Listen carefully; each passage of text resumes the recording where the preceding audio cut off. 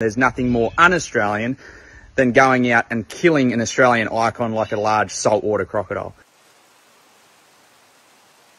It's the second crocodile that's been decapitated in about 2 months in North Queensland, the first being in Cow Bay. And the Department of Environment Sciences is now actually investigating this, and they think that there could be a legitimate link between the two, and there's this sort of, is there a croc killing vigilante out there? Crocodiles in Queensland is an age-old issue. Every 3 months, a person is torn to pieces by a crocodile in North Queensland. On one side, there's a conservationist who really believes it's a symbolic Australian animal that's important to the ecosystem and that doesn't need to be culled. And the onus really lies on humans to avoid their waterways and to avoid their habitat. There's the other side who see the populations have bounced back since the 70s when they were culled, and that increase in population has seen a gradual increase in the number of attacks.